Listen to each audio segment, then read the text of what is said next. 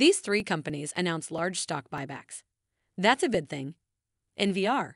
Warren Buffett likes this national homebuilder. Ameriprise Financial. Business remains strong for Ameriprise Financial. Morgan Stanley.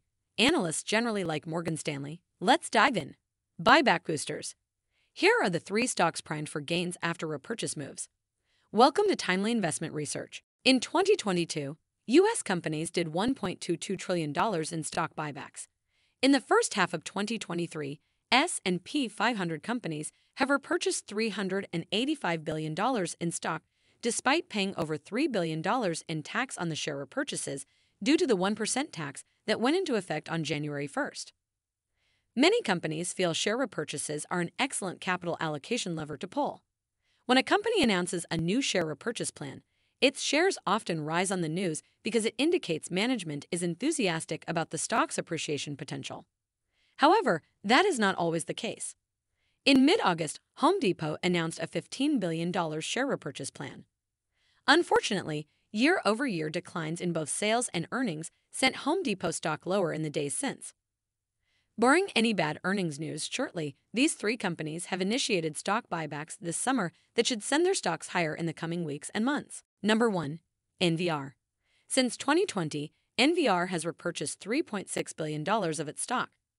They are showing no sign of stopping now.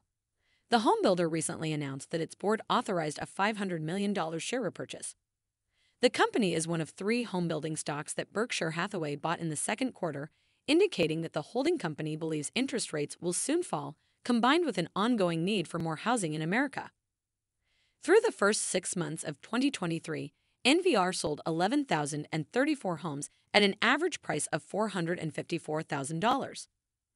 As of June 30th, it had a backlog of 12,286 homes at an average price of $458,600, which means it's getting more for houses to be built than those already made in the year's first half. Even though revenue and earnings were down through the first half of the year, they were still healthy at $4.52 billion and $748.4 million. NVR stock is up nearly 33% year-to-date and 130% over the past 5 years. The median analyst target price is $6,750, 11% higher than where it's currently trading. Number 2. Ameriprise Financial. Ameriprise Financial announced an additional $3.5 billion share repurchase at the end of July. The financial services company's share repurchase program expires on September 30th, 2025. Including the $500 million still available, it has $4 billion on its stock buybacks authorization. The company also pays a quarterly dividend of $1.35 a share. The May 2023 payment raised the quarterly dividend by 8% from $1.25. The annual rate of $5.40 yields 1.6%. On the same day it announced its share repurchase edition, it released its second quarter 2023 results. Its adjusted operating earnings per share in the second quarter was $7.44, 30% higher than a year earlier. Its operating earnings were higher due to a strong showing from its advice and wealth management segment, which grew adjusted operating net revenues by 14% over last year with a 49% increase in adjusted operating earnings. It paid out $146 million and $492 million in dividends and share repurchases in the second quarter.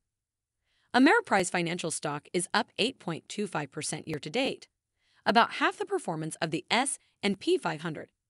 However, it's up 136.8% over the past 5 years, 2.6x the index. Number 3.